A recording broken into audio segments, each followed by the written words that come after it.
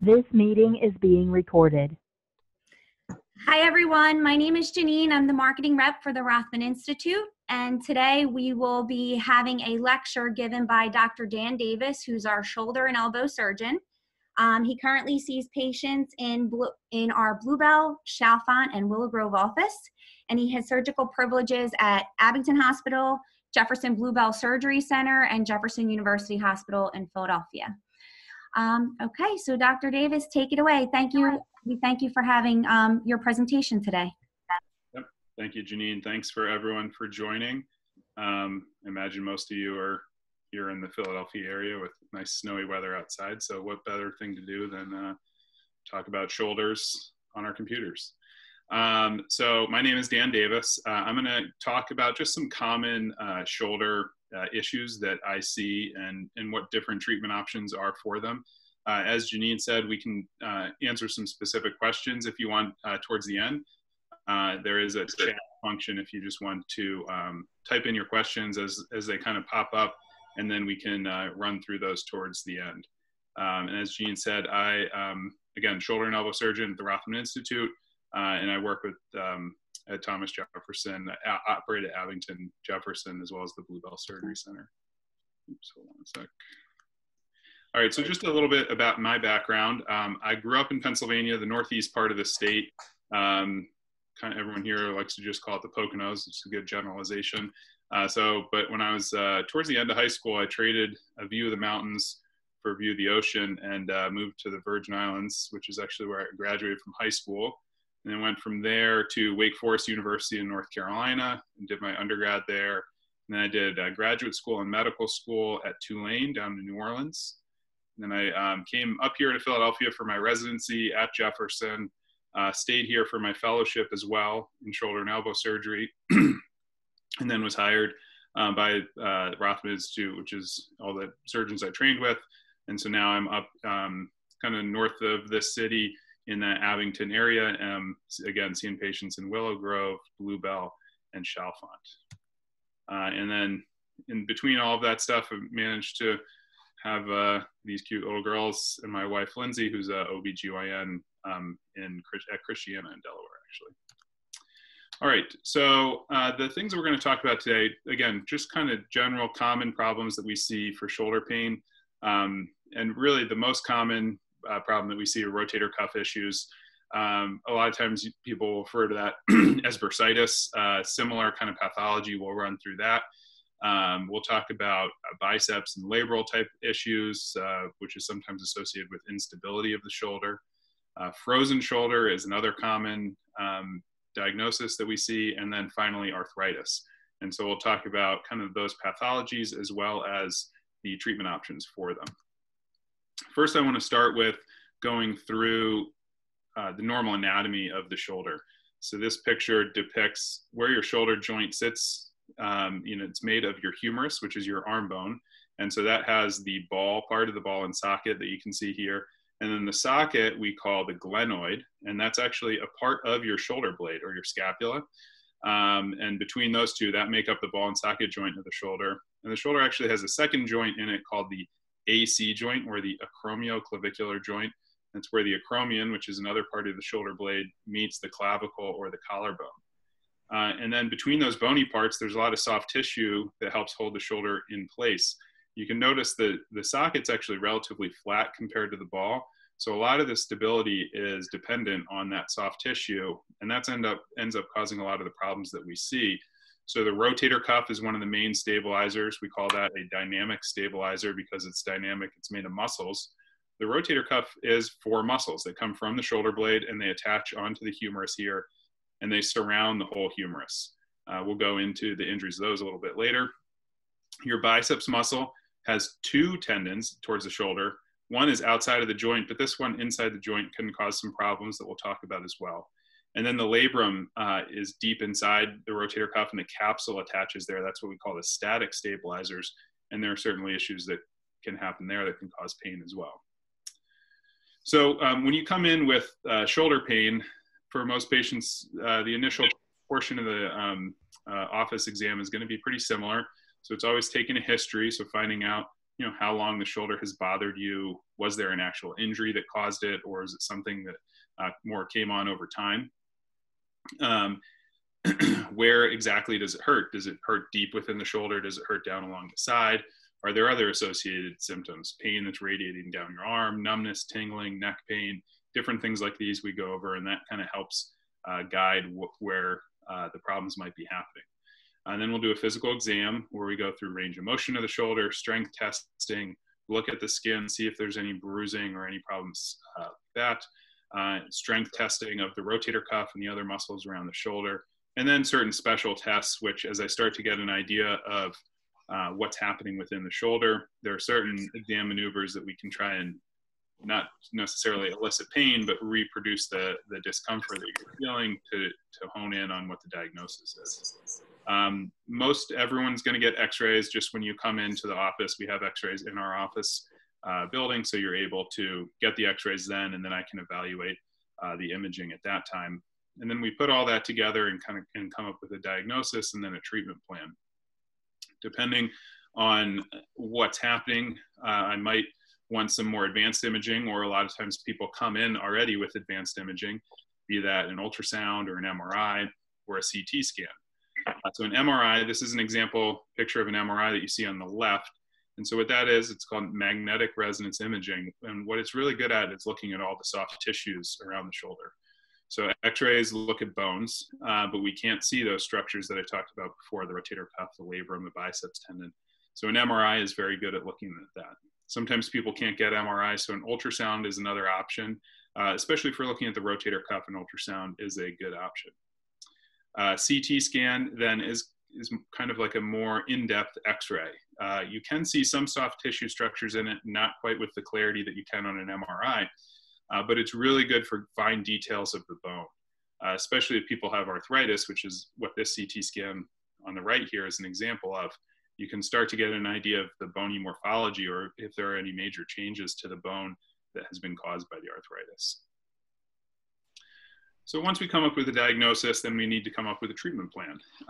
And these 4 treatment options are pretty much available for no matter what diagnosis you have, especially in the shoulder and in orthopedics in general. Most things are not, we don't do life-saving work, we do life-altering work. So most people, living with it is always an option. Managing the pain in different ways through activity modification or anti-inflammatories. If, doing an operation or something like that isn't the best option for you, that's always the first option that we can do. Maybe coming up with some way that you can change what you're doing with your lifestyle to be able to manage the pain and discomfort that you have. Physical therapy many times is another option, especially in the shoulder. Physical therapy can be quite helpful, and especially for rotator cuff problems, because like we looked at in those pictures between the shoulder blade and the humerus, there's a lot of movement in the shoulder joint, both between the scapula or the shoulder blade, as well as the actual glenohumeral, that ball and socket joint itself. And so many times those dynamics of how your shoulder sits and functions can get thrown off. And in this Zoom world that we're living in, people working from home and doing these things all the time, I actually have been seeing a lot of patients who are complaining more shoulder pains because they're hunched over at their computers and doing different things like that they've noticed are causing more problems with their shoulder. So those sorts of, again, modifying activities, but also maybe adding some physical therapy can be helpful to help the shoulder feel better. Cortisone injections are options for different types of pathology. Depending on what it is, kind of changes where the cortisone injection may go. Cortisone is a strong anti-inflammatory, so it's not like an Advil, which is a non-steroidal anti-inflammatory. It's a steroid, but the injection locally goes to where the pain is and sometimes can help decrease the inflammation that's causing the pain. And then surgery would be the final option if all of those other conservative or non-operative measures have failed, or if it's something that really is life-altering injury, an operation might be the best choice. So starting with the rotator cuff. So like we talked about before, the rotator cuff is a group of 4 muscles, and they start on the shoulder blade. So this is the front of the shoulder blade. This muscle is called the subscapularis. Then on the top, you have a muscle called the supraspinatus. That tends to be the most commonly injured rotator cuff tendon. And then in the back, two muscles, the infraspinatus and the teres minor. And so the reason it's called the rotator cuff is their tendons attach on the humerus and surround it all the way in a cuff type fashion. So like I said before, it is probably the most common complaint that we see, or pathology of the rotator cuff is the most common complaint that we see. And it's something that increases with age. Many times people come in and say, I can't have a rotator cuff injury. I'm not a baseball player. I'm an athlete. There's a common misconception that rotator cuff injuries are more common in athletes, which really isn't the case. They tend to be more degenerative injuries. So it's more of a wear and tear type phenomenon where just a lifetime of using your shoulder and doing different things, the tendon, I always describe it like a rope that is getting used a lot and slowly fraying. And so the injuries in the rotator cuff that we see really increase with age. So based off some big studies that have been done, people in their 60s, about 25% have some type of pathology in the rotator cuff. By the time you get into your 70s, 80s, it's up to 50%, sometimes even more, depending on what study you look at. And like I said, it's a mix of an injury versus a wear and tear pathology. So, and sometimes, you know, you have that wear and tear, maybe you had a little problem with the rotator cuff, and then you have an injury that kind of tears it the rest of the way.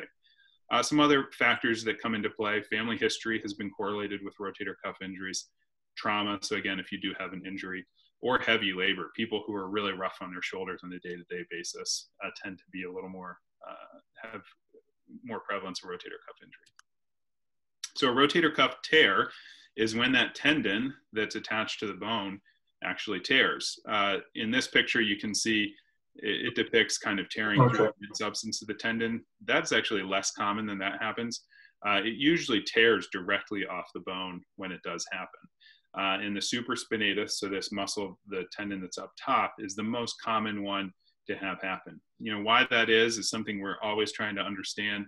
There used to be a theory of impingement, which you'll hear people talk about impingement syndrome. And with that, the theory of that is that these bones up top, this acromion, as you raise your arm up, pinches between, the rotator cuff pinches between that acromion and the humerus, and it can cause a tear. We think that does have some role in it, but a lot of it ends up being more intrinsic problems of the tendon, meaning as we get older, the tendon quality decreases. And so that might be more why it tears, but it's certainly some combination of those factors. And then we talk about a rotator cuff tear. Many times I'll have patients come in with an MRI worried that the MRI says that they have a tear. And an important thing to note is that a lot of times it says partial tear. And this is the sort of thing where if we took an MRI of everybody in the United States in their 60s, about 50% of the people would probably have a partial tear on an MRI. And maybe only half of those people would even have symptoms in the shoulder. So that's just an MRI is a very sensitive test that can pick up these things and can see these little inconsistencies of the tendon. And as I said before, the tendon does degenerate with time. And those are the things that the MRI can pick up.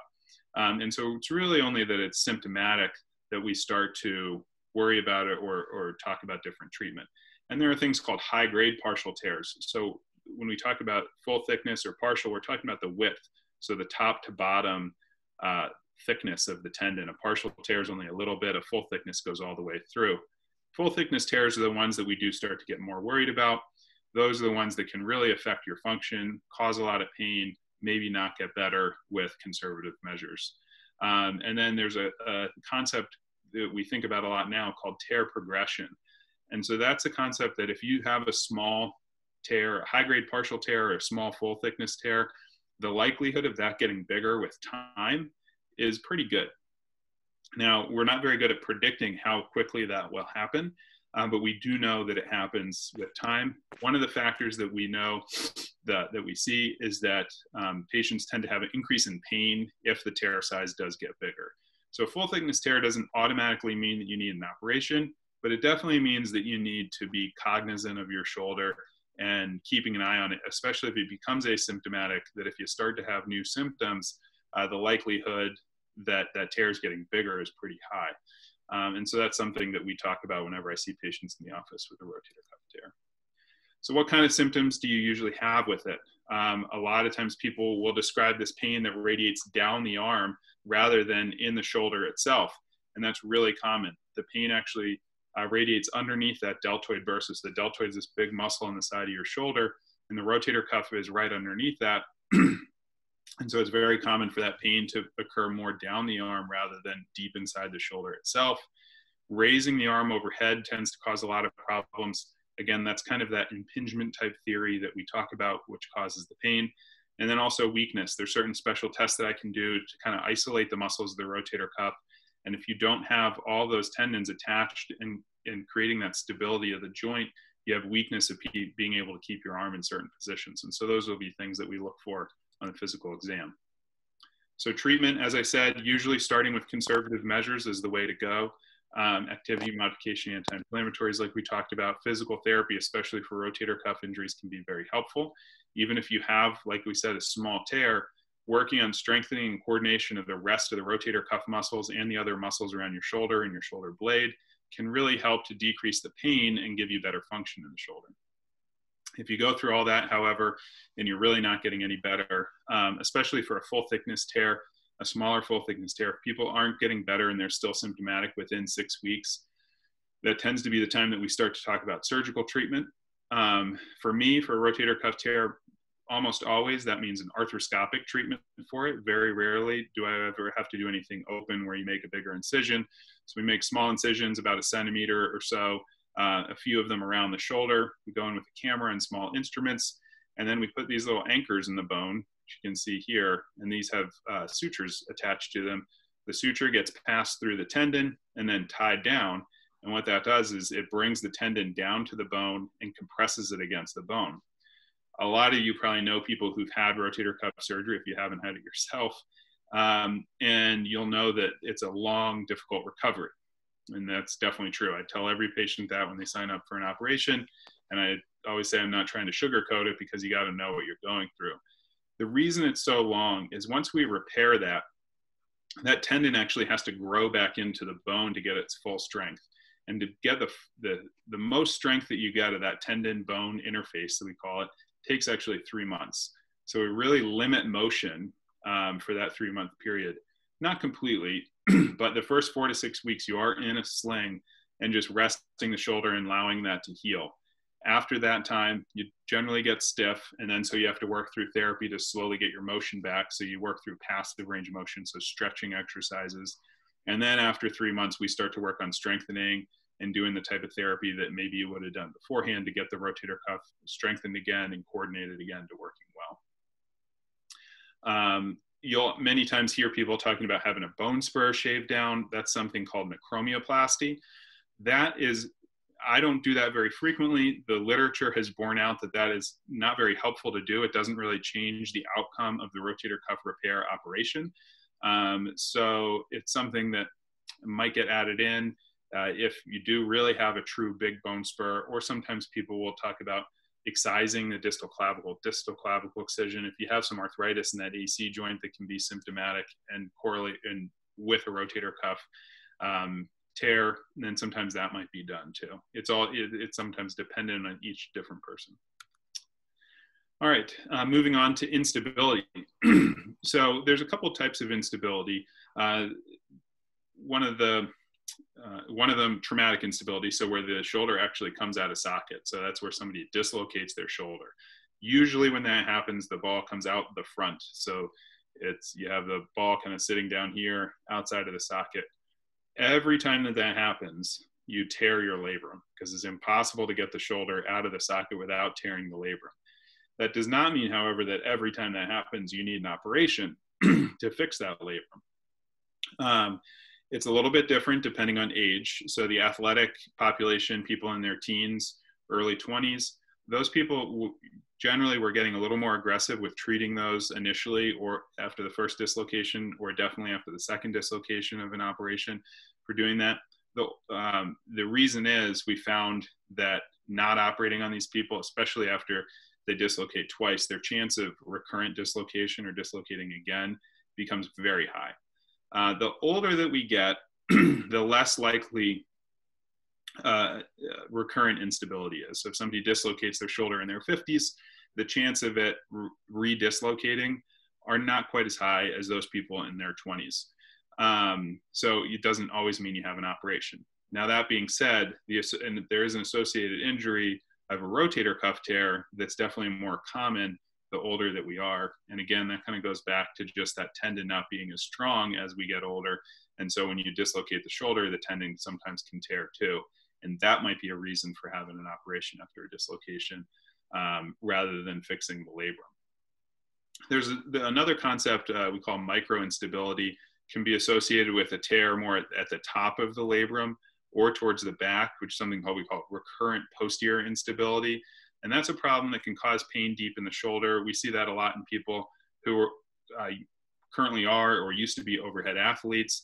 And it's caused by this biceps tendon pulling on the labrum. You can see it right here, and causing this tear towards the top of the labrum that sometimes can spread towards the back. So you'll hear this term slap tear, and that stands for superior, meaning the top of the labrum, and then anterior to posterior, meaning it can spread to the front or the back. And it can cause a lot of problems. And the reason being is that labrum, that bumper, is supposed to hold the ball centered in the socket. And if it's torn or stretched out, sometimes you have this micro instability where the ball is not staying centered in the socket, which can cause pain.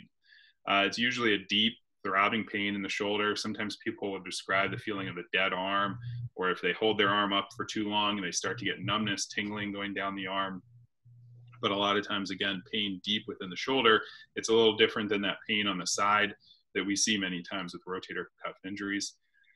Reaching out overhead, throwing a ball, things like that are symptoms that cause problems in patients that have this type of injury. So again, therapy for this can be very helpful. About 85% of people that have these types of injuries can be treated really well with therapy, really focusing on shoulder blade stabilization, scapular stabilization exercises.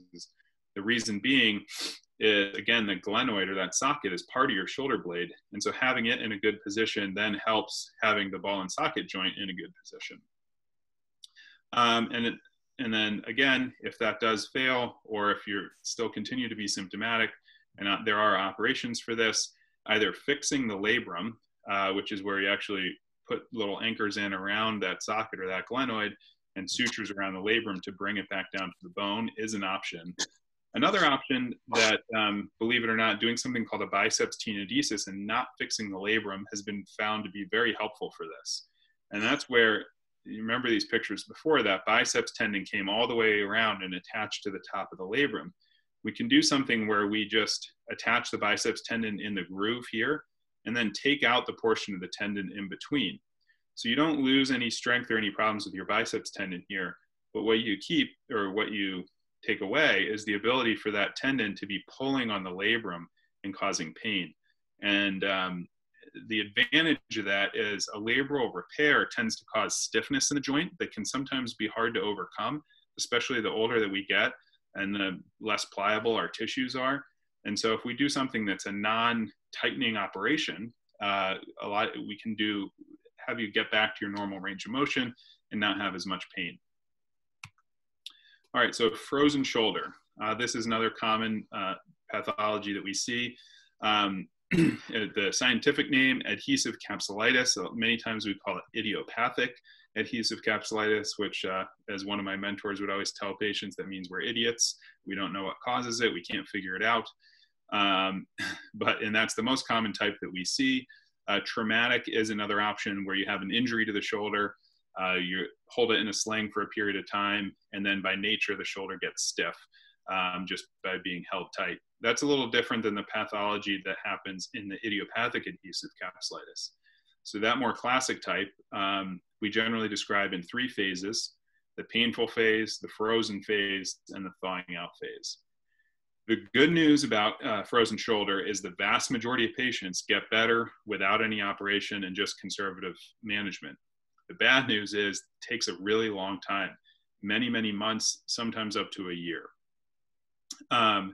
As you see at the bottom here, it's more common in patients who have a history of diabetes or thyroid disorder. And the reason we think that is there's an autoimmune component to those diseases, and we think that there's an autoimmune component to people who develop idiopathic adhesive capsulitis or frozen shoulder. That being said, it's not exclusive to patients that have those sort of diagnoses.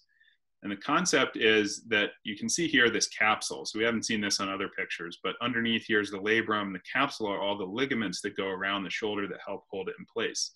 And you can see in a normal shoulder, the capsule is actually kind of loose and it kind of hangs down like this, which you can see pretty well on MRIs. And that affords the glenohumeral joint to have so much range of motion. It has the most range of motion of any joint in the body. There's a lining of this capsule called the synovial lining. Every joint capsule has a synovial lining. And for some reason, and sometimes it can just be an injury, a mild injury that people don't even recognize happen, and that lining, that synovium gets inflamed. We call that a synovitis. And then very common story that people wake up in the middle of the night or wake up in the morning and just say that their shoulder's killing them. And it takes them to the ER, or they're just they can't use the arm at all, and it's so painful. Many times that pain will slowly subside over a few days to a couple of weeks, but then afterwards they'll notice that they can't really move their shoulder around. They don't have as much pain at rest anymore, but if they try and move, it just doesn't want to go. It's very stiff and it's very painful when you try and take it into positions where it doesn't want to go. You get a lot of pain at night because a lot of people try and, when they sleep, they put their arms up over their head. They get in a position where the shoulder feels pretty stiff and doesn't want to go and causes a lot of pain. It's a very common story for a frozen shoulder. So that painful phase is that more acute synovitic time period, which can be a couple weeks to a month. Then it develops into this frozen phase where those ligaments are just really tight and don't want to move. That one can last many, many months. It's been described 4 to 8 months sometimes.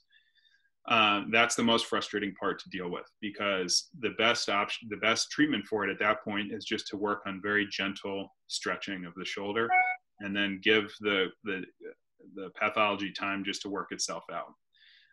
Sometimes if I see people early in the process, when they have that more acute painful phase, we will try a cortisone injection into the joint to kind of calm down that synovitis, and it can help with the pain and help people to be able to do stretches a little more easily so that they can kind of get back to normal range of motion.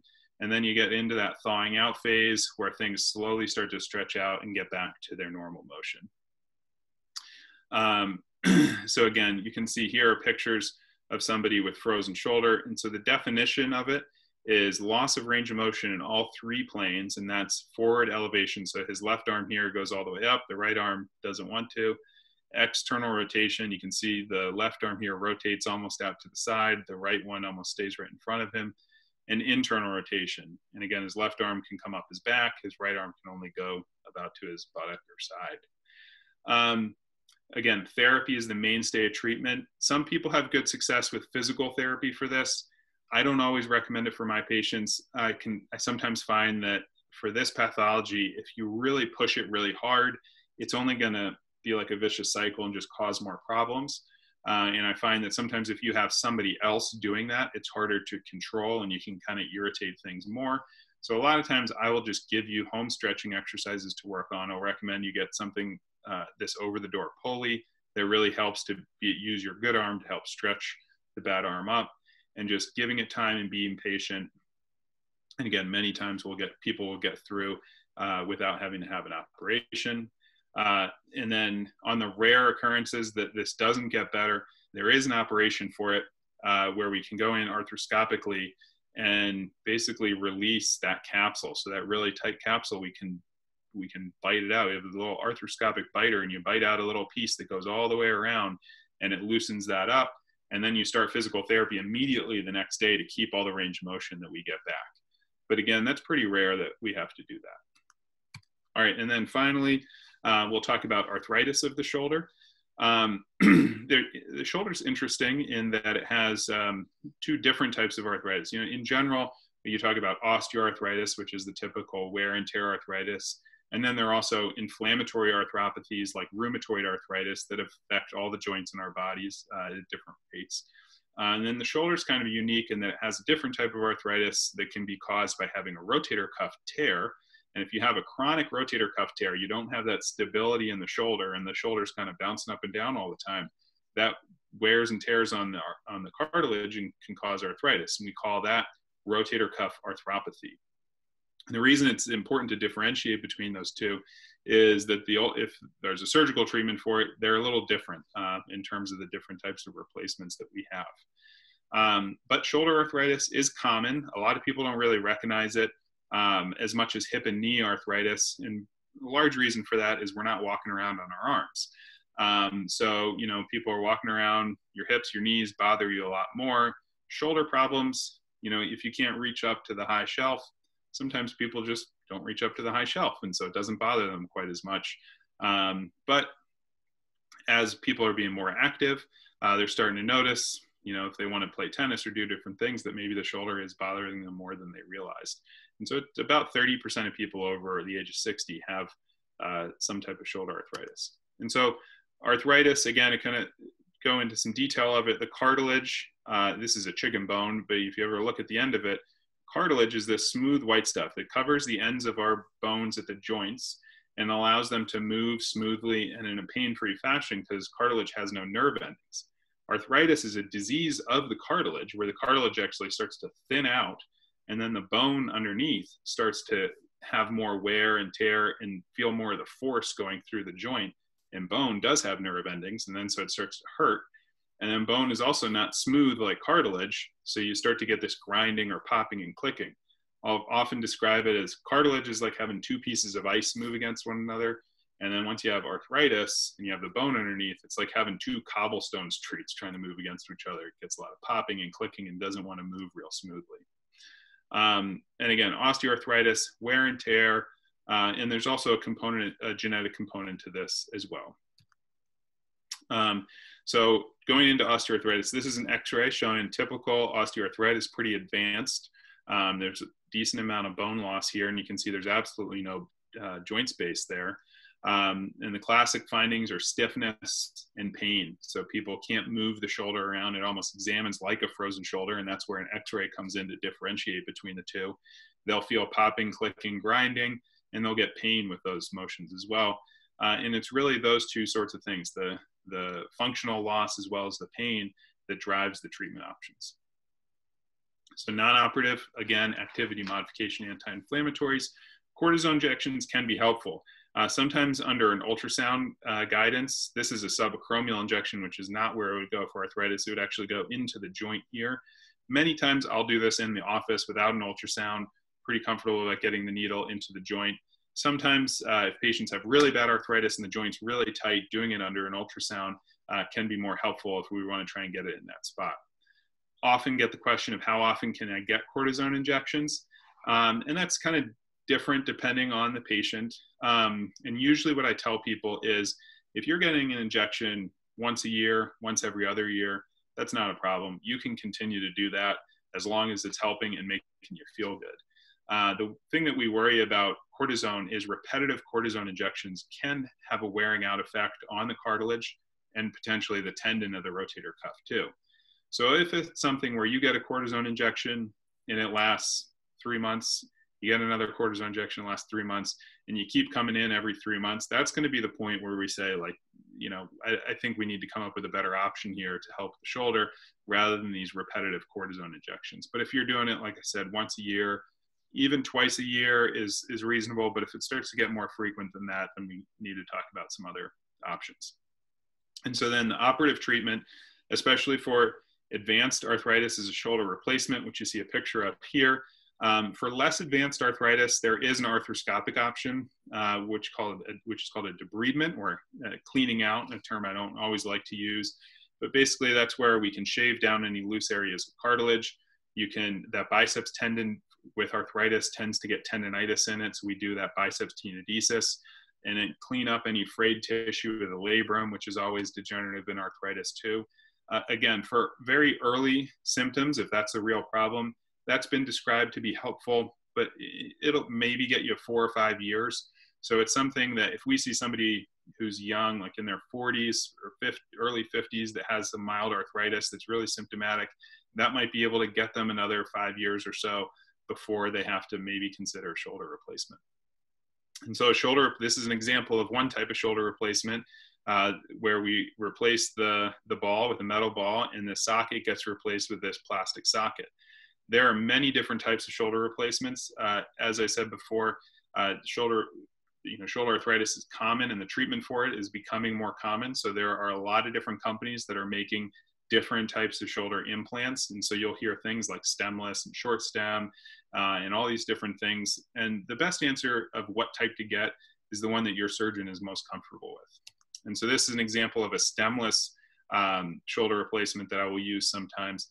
And the advantage of this is we're not taking off as much bone. We're not putting a stem down, which takes away bone from this area too. And then again, the socket is resurfaced with a plastic socket. Okay, rotator cuff arthropathy. So again, this is arthritis caused by a torn rotator cuff. And something you might notice on this x-ray from all these other pictures that we've seen, that ball usually should be centered in this socket right here. But you can see it is higher on the socket than it should be, and it's actually touching this bone, the acromion.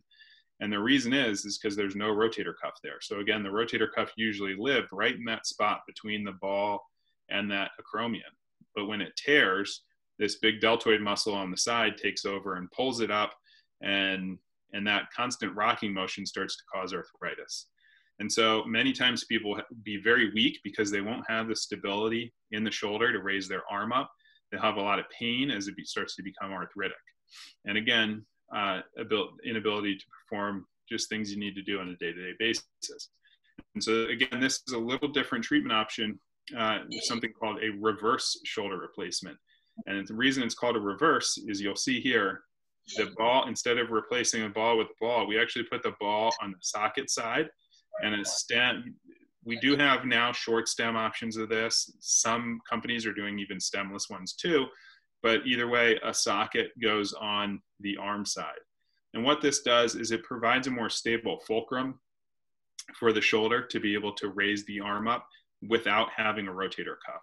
This is something that's been, the more kind of modern reverse shoulder implants were developed actually in France in the late 80s and early 90s. And because of a lot of problems that were had in the United States back in the 60s and 70s with people trying very similar types of replacements, the FDA was very averse to approving these implants in the United States because they had had a kind of a bad history decades ago. But the new design has now had a pretty long track record. Some studies have them at 15 years of 90% still doing well without any sort of revision operation. And so we have a pretty good understanding of the biomechanics and how to make these work better. They've been approved in the United States since 2004. So we have a pretty long history now, about 16 years of using these in the United States. And it's a really good option. It was, again, initially designed for patients with this rotator cuff arthropathy, but their indications or reasons for using them has really expanded. And it's really helped us treat some real complex shoulder problems that we didn't have a great answer for, including fractures, before these were developed. This is just, again, a picture of the type of implant that you can be used for a reverse. And again, there are many different types that are used. So in summary, there are many causes for shoulder pain. Again, the office visit with the history and physical many times tell the story and kind of help me figure out what's happening in the shoulder. We use the imaging, X-ray, MRI, CT scan to kind of complete that story, and then we'll come up with a treatment plan. There are many, but the correctly indicated surgery, so doing the right surgery for the right reason, can really be helpful in getting people back to where they want to be with their shoulders. So thank you again for your time, and we'll take some questions. All right. Thank you so much, Dr. Davis. So we'll get started with the questions that are in the chat box here. All right. So first question, is playing golf inherently bad for your shoulder? Please say no. No, I will absolutely say no. I'm a big golfer too, so I would hope not. Actually, I find that a lot of people, even with really bad shoulder problems, rotator cuff tears or arthritis, and they come in and they say, you know, doing other activities bother them, and everyone always is surprised that they're still actually able to play golf, even despite them having like a really arthritic shoulder or something like that. And the reason that I think for that, you know, as long as you're swinging the club appropriately, your arm isn't really getting way up high overhead, which is generally the time when shoulder problems start to bother people more. Now, that being said, you know, some severe problems, people can't play golf at all. I have seen some people who have injured their shoulders playing golf, but that can happen doing anything. So no, I don't think it's inherently bad for it. And many times with all these operations that I talked about here, pretty much all of them, really all of them, we can get back. If people are avid golfers, we can get them back on the course. Okay, does any hand injury cause pain in shoulder due to limited functional use of that extremity? It certainly could, depending on the injury. All of our joints are connected. Everything kind of has to do with one another. So if you have an injury in one part of your body where you're having to reposition or use your arm in kind of a not normal biomechanical way, that can definitely throw off the normal biomechanics and cause pain. So if you're having to do something, an example that I see all the time, it's not hand, but people all the time come in with describing neck pain up here. And that's something we call compensatory pain in the trapezius, which is your muscle back up here, your trap, people might know it as. If you're raising your arm and your shoulder isn't working normally, people have a tendency to hitch their shoulder blade up. And that really uses your trapezius muscle more than it's intended to be used, which is more as just a stabilizer of the shoulder blade. And then people get all this soreness in the trapezius because they're constantly lifting it up. So that's an example of a shoulder problem causing a neck problem. So yes, there are always adjacent joints that can cause problems in those next to them. Okay, next question. Seems like with the body, a knee injury can cause pain in the hip due to overcompensation, which can then cause pain in the back. Is the shoulder independent of other injuries in the body, or can shoulder pain be connected as well? Yeah, so very similar question. It can definitely be connected. Another example of this is spine surgeons frequently talk of adjacent segment disease. So you might get degenerative disc disease, between your L5 and S1, and then it gets fixed surgically. And then 2 years later, you have a problem at L4 or L5. And it's something we call adjacent segment disease, where all of a sudden you're having more motion at that L4-5 because the L5-1 is fused. And some of the spine surgeons like to point out that it's similar in, other joints in the body. So the hip or knee, like you talked about, if you're having hip pain, it can refer to the knee, or if you fix the hip and it's moving better, then you're using the knee more and it causes more pain. So that can definitely happen in the shoulder. It can cause neck pain, or if you're having, if the shoulder starts feeling better again and then you're using it more, then it might cause pain somewhere else. Another common thing that we see is, if somebody is recovering from a shoulder surgery or kind of resting a shoulder from an injury, and then they're using the other arm more, you might get more pain on that side just from overuse there. So those are always things to be cognizant of. And yeah, everything is connected and can have a reason for that. Okay, so next question. What home exercises with dumbbells do you recommend for strengthening the shoulder and rotator cuff? Is bench press with leverage machine and hands held parallel to each other okay? So it's a good question. I think, as long as you're doing things safely, that's definitely okay to do. As far as dumbbells and rotator cuff, you want to use something really light. Even if you get some TheraBands, and that's what we saw those in the pictures that I showed for therapy, that can be really helpful for the rotator cuff, because what you have to think about is the rotator cuff muscles are very small. So small muscles don't need big weights, small muscles need small weights. And so doing exercises where your elbows at your side, see if I can see myself. Your elbow by your side, rotating out like this, that's going to help with your external rotators, your rotator cuff. Pulling down helps with your lat and other muscles around the shoulder. But things that I always tell people to be cognizant of when they're doing, especially free weights and dumbbells, because you sometimes can lose control of them. Obviously, start with light weights that you feel very comfortable with. You should be able to do like 15 reps where the last rep is just as easy as the first, so you're really not overdoing it. And then when we talk about any pressing or overhead or bench pressing activities, what I always tell people, you want to make sure that your shoulder is kind of staying in front of your body. So your shoulder blade sits at an angle about 20 degrees off of the normal plane in your body. So you want your arm at least to be in that plane, if not in front of it. You don't want it to be back like this. That's what starts to cause pain and problems in the shoulder, especially when you load it with weights. So if you're doing overhead presses, you want to be having your arms more in front and pressing up overhead like this. And then another thing is you don't want to come way down like this with the weight and then push up, because that again puts a lot of strain on the shoulder. When you come down with the press, you want to be about level with your elbow level with the ground, and then go back up instead of coming all the way down like this. And then similar bench press or any chest press exercises, you want to push forward but not come all the way deep back like this. If you do, keep your arms in really close to your body and then push away. That's going to take less strain on the shoulder. But a lot of times if you just stop here, kind of pretend like you're doing, or even do, bench press on the floor, so the arm kind of stops when it hits the floor, and then go back up.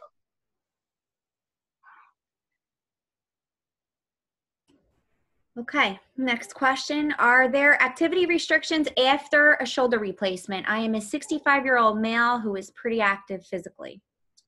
Not really. The most restrictions that I put on people are people who are really heavy weightlifters.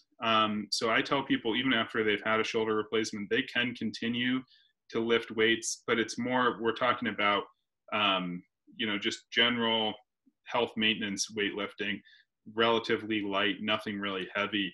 The thing that we have concern about is if you're a real big weightlifter and doing, 100 or 200 pound bench presses or more, what you're going to do is you put a lot of stress between that metal ball and that plastic socket, and you can actually wear through that plastic socket.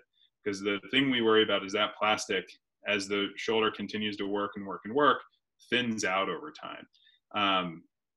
And so you can, if you're a really, really big weightlifter, doing heavy bench presses, you can actually wear through that plastic in a matter of a couple years. You definitely won't want to do that. But if you're just talking about general, health maintenance, working out, there's really no restrictions on it. Another kind of heavy duty activity that some people do, especially around here this time of year, chopping wood, that's a pretty big strain on the shoulder. So I would probably avoid something like that. But if you're just talking about general activities, riding a bike, playing tennis, playing golf, light weightlifting, things like that, you can do most any of that after a shoulder replacement. Okay, next question. Does Tai Chi help arthritis or rotator cuff problems? I'm sure it does. I'm not terribly familiar with Tai Chi, but I imagine, from what I've seen of it, you're working on very gentle, coordinated range of motion exercises. So I think that would help with that. I didn't touch into this too much as far as therapy or exercises like that for arthritis. It can certainly be helpful. I don't generally prescribe formal physical therapy for arthritis because I find, again, similar to a frozen shoulder, if you're having somebody force you through a range of motion that your shoulder really doesn't want to go through because of the pathology, it's only going to cause more pain. So I will tell people to use their shoulder as they feel comfortable. I'll give them some gentle stretching exercises to work on just to keep as much range of motion as they can. So doing something like Tai Chi certainly could help. And similarly for a rotator cuff, I think, and anytime you're moving the shoulder, doing some gentle strengthening and stretching and keeping in a good plane, that's going to potentially help.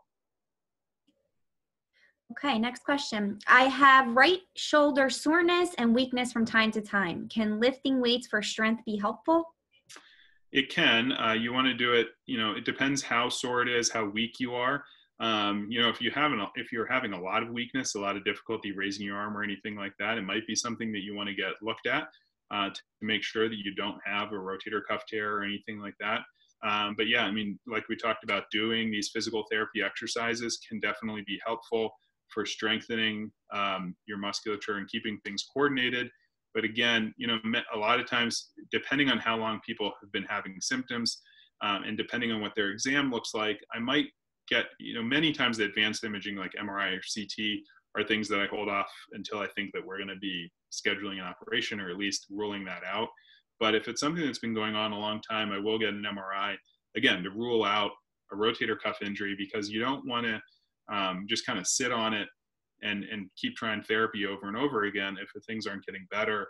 that's when we get that more advanced imaging to look into these problems to see if there's something that maybe a surgery would help with.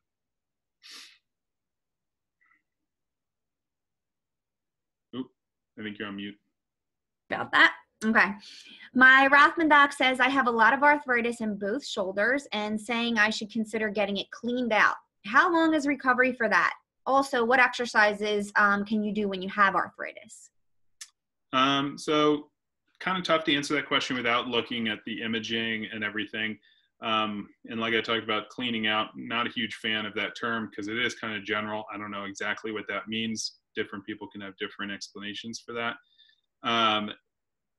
And it depends on how bad your arthritis is. So when I talked about the arthroscopic option for arthritis, that debridement procedure or the quote unquote cleaning out, there are certain thresholds that I look at for people who would benefit from that and not. So like I talked about, if somebody's in their 40s, 50s and has very mild arthritis, they might be of benefit to that.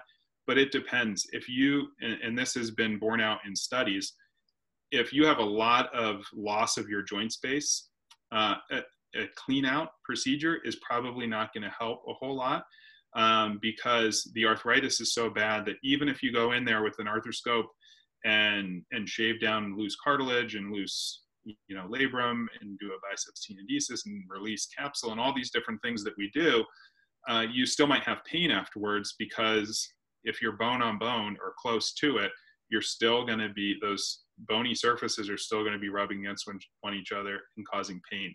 So that's where, looking at the x-ray is helpful for me giving a better answer to that question. If it is indicated and that's the procedure, the recovery is actually not that bad because we're not really repairing anything. We're more debriding tissue. The biggest thing for me is I usually do that biceps tenodesis like we talked about.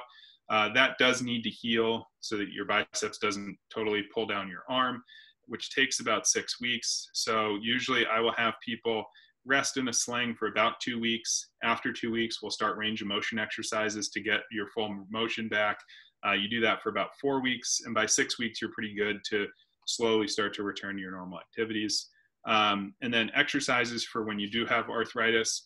Again, I don't generally recommend formal therapy just because pushing on it can sometimes be more painful, but gentle stretching exercises in all 3 planes. Again, so that's forward, elevation, external rotation, and internal rotation. So you can do things like stretch your arm up overhead, or table glides where you lean on it, put your arm on a table and lean forward can help that overhead stretching. Keeping your elbow by your side and stretching the arm out to the side. And then internal rotation is something called a sleeper stretch where you put your arm like this and just gently stretch it this way, or bringing it up behind your back with a towel with your other arm and kind of pulling it up the back. And so doing stretches in those 3 planes can help kind of stretch things out and make it feel a little better. Dr. Davis, would you mind stopping to share your screen so that if you're doing anything with hand motions, we can see it? Oh, yeah, sorry. No. I'm sorry. I should have made note of that sooner. Okay, so next question. I'm scheduled for surgery in February for shoulder replacement. When I was at the doctor's, I had radiating pain and he scheduled me to see a physiatrist. Does having spine issues affect the shoulder? So it's very common to see problems between the neck and the shoulder causing pain. So neck pain, and it's very common for people to come in saying they have shoulder pain, and then after we do the exam and the history and everything, we determine it's actually more coming from the neck. So problems that people will feel in the shoulder that are coming from the neck are usually more in the back of the shoulder. So as we talked about before, like rotator cuff problems are usually on the side. Labral problems or arthritis, you usually feel kind of deep within the shoulder. But if you're having pain coming from the neck down around the back of the shoulder, and especially if it radiates all the way down your arm into your hand, and you're having any numbness and tingling, that's usually more of a sign of a pinched nerve, quote unquote, in the neck, which is really either arthritis or a disc herniation in the neck that's pushing on the nerves that come out of the neck and then come down your arm. And so that's very common to have that happen. And, and it is sometimes difficult to parse out between the two. So frequently, yeah, we will have people evaluated by our neck specialist too, just to make sure that there's not a neck problem going on. Now, you certainly can have both. You can have a neck problem and a shoulder problem, and having symptoms from the two can kind of overlie on the shoulder. And I frequently work together with my spine and my physiatry colleagues to try and parse out those differences in our patients. Okay. Is there a standard exercise set designed to properly exercise all typical age-related joint and muscle problems?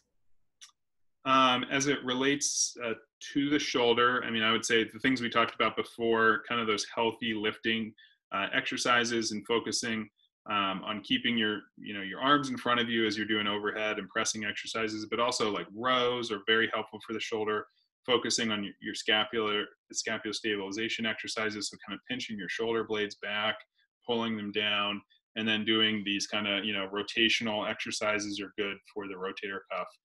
So those are kind of the general exercises that I'll give patients if I just want them to do a home therapy program, especially now in the time of the pandemic. A lot of people, and even before when therapy wasn't open, we were doing a lot more home therapy, and that's something that yeah, we definitely do a lot of. Okay, so sleeping with your arms crossed above your head leads to shoulder problems. Is that true? No, I would not say that. I would say that if you have a shoulder problem, it might be uncomfortable to sleep in that position. So I would kind of flip it around. So, sleep how you feel comfortable sleeping. But if I find that when people do have a problem with their shoulder, and then I think the example maybe is referring to was when I was talking about frozen shoulder, is that people can have a very difficult time sleeping because the arm just doesn't want to go in a position where they might normally sleep in. And then so it can cause pain. Kind of in addition to that is trouble sleeping at night is a very common complaint that I hear with people that have shoulder problems, especially if they lie more sleeping on their back. Because what happens is you lay down and your shoulders kind of drop down backwards, and that puts them in that position that I was talking about where you don't want to be in, where you're kind of stretched back like this, and people get a lot of pain. So if that is something that's bothering you, something you can try, if you're comfortable sleeping on your back, some people are side sleepers or belly sleepers, so it's kind of dependent. But if you prop up under your shoulder blade and your arm, so your arm is kind of in this more neutral rested position up front, that might be a more comfortable position in to sleep. But again, I don't think that sleeping with your arms overhead is necessarily going to cause shoulder problems now. Okay, so speaking or tagging on to the frozen shoulder issue, the next question is related to that. The patient says, I had a frozen right shoulder 7 years ago. It took about 18 months to resolve. Now suffering with left frozen shoulder going on for almost a year. Feel like I am still in the frozen stage. Because I experience this in both shoulders now, do you think this could be related to genetics or the autoimmune issues you mentioned? I'm not diabetic nor pre-diabetic, and my thyroid has tested normal. Do you think I could experience this issue again in either the shoulder or both shoulders? So, if you've been tested for your thyroid and your and diabetes, I would say you probably don't have that if that's been the case. But like I said, it's not exclusive to people that have those problems. And having it on both shoulders, I didn't mention this. If you get frozen shoulder on one side, even if you don't have one of these other diagnoses, you are more likely to get it in the other shoulder. And again, we can't predict if and when that'll ever happen. But if you are somebody who's prone to get a frozen shoulder, if you get it on one side, you have a higher chance than the general population of getting it on the other side. And like you experienced on your right shoulder, taking 18 months to resolve, again, that's unfortunately not uncommon. And it is something that can be extremely frustrating and difficult to deal with. And like I said, if it does get to that year point and people are really, really frustrated and the motion's not getting any better, that is a time that we can consider a surgical intervention for it to get your range of motion back and just get you moving forward. But it's certainly not something you have to do. I've had people who have had frozen shoulder that's taken 2 years or even more to recover, and they just really didn't want to have surgery and wanted to just wait it out, which is certainly a reasonable option to do. Once you have it, on one shoulder, are you going to get it again? It's hard to say for sure. I would say the likelihood is a little less, but obviously anything can happen. Okay, so we're running out of time here. We have 3 quick questions left. Is it better to sleep in a firm mattress for a side sleeper? I would say whatever you're most comfortable with. I guess it depends on how you put your arm when you sleep on the side, if it's tucked in or if it's kind of up in this position. But sometimes getting pillows to help protect the arm if the shoulder is causing you problems, sleep in that position. Okay, playing tennis, any concerns with serving overhead? Nope. I would just say as long as you are warming up appropriately, doing stretches beforehand, even maybe doing some gentle like band work just to kind of get the shoulder feeling good, warmed up and ready to go. And as long as you're, being within your comfort level and not really trying to kill it like Federer, you're probably going to be okay. All right, and final question for today. Do you recommend second opinions? Do your doctor share MRI results, et cetera, and get their colleagues' opinions? Yeah, we do it all the time. I will frequently tell patients, if they're uncomfortable with, or if they, want to get more information on it, I will happily refer them for a second opinion. Or if they want to go outside of our practice and get a second opinion, they're always welcome to do that.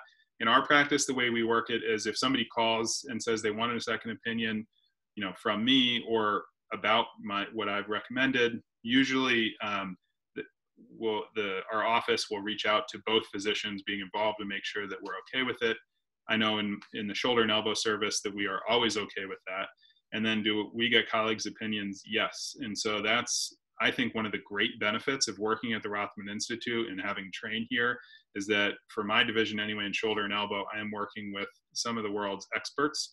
And we have a weekly conference with our fellows and with all of the other attendings on our service. And many times we'll have what we call interesting case conference. So we will present more challenging cases. But even outside of that, if there are cases, and even some of my more senior partners will have problems that they want to bounce off each other, and they'll present the cases there. And it really, I think, adds to our ability to provide the best patient care that we can. All right, Dr. Davis. Well, thank you so much for all the information. I hope it was valuable for all the attendees. And like I said, we are recording this session, so I will be sending out the video to all the attendees. And we hope that you have a safe holiday season. And again, Dr. Davis, thank you so much. That was extremely informative. A lot of comments are coming through saying it was an excellent presentation, so thank you. Great. Thanks, everyone, for your time. And thank you, Janine, for helping to set it all up. Yeah, happy to do so. Thanks, everyone, for your time. All right. Take care.